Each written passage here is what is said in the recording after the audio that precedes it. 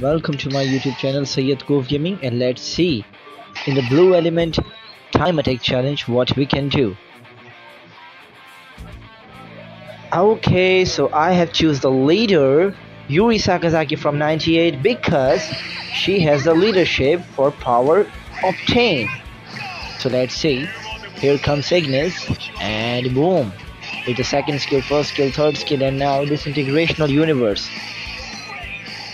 Okay, that's massive. Oh, gorgeous. Brilliant. Yes, chaos tide. Excellently done. And here comes May. She's from the Guilty Gear collab fighter. Awesome.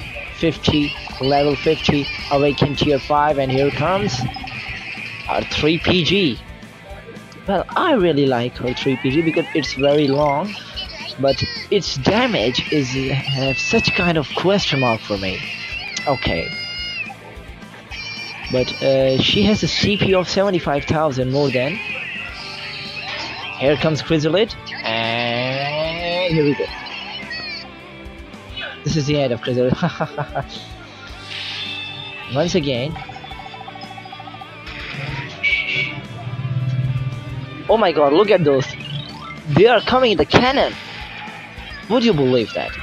Oh, here comes Lady Shankohan, and here she goes. Well. Once again. Finisher. Maneuver. Igniz. Yes! This integrational universe. That's what I want. Oh, baby. Horricious. Yes, they are goats. I know this. They are goats. They are the greatest of all time in the blue element. Well, I have some issue with Igniz because he's only 10 level in the awaken skill. So I need his memories or BS memory to awaken him at least 3 stars. That is to get the imprint store for Moon and Star and Clone 0. This is your end. And here we go. Here comes the 2001 Igniz and his lapdog Zero Original, who is far immense. And oh my god, really? I have done it in just 1 minute and 10 seconds. Well, thank you so much for watching. Have a great day. Bye bye.